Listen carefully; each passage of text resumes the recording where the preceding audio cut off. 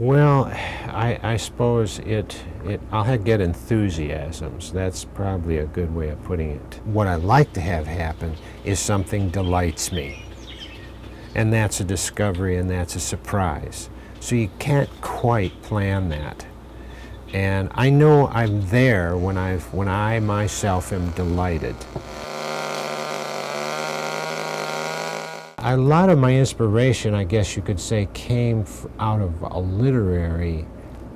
literary background. And when I was a boy, I would get enthusiastic about a subject like the voyageurs that paddled the canoes. I just thought those were the coolest guys ever.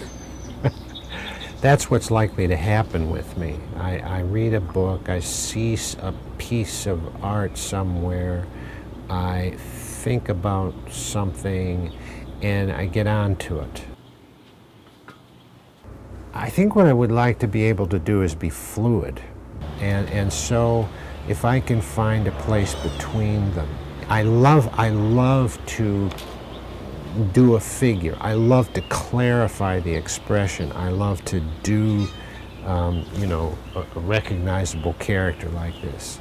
This one here is a different sort of thing entirely. We had this fellow that was boarded with us for a little while, but he would go outside with a cup of coffee and smoke a cigarette. And I said, "Hey, outside man."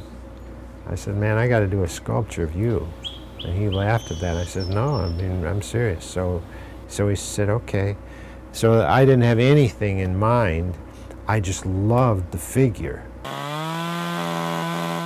At the same time, it's nice to be able to do a piece that's, you look around it and it changes on you, and you're not for sure you know what it is.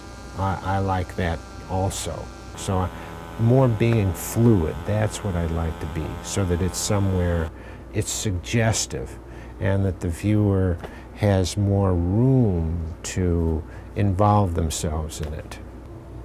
I just like to say I'm very grateful for having lived in this town, and it's a real pleasure to be a part of the arts community here and to hopefully enrich it or add my own to the mix.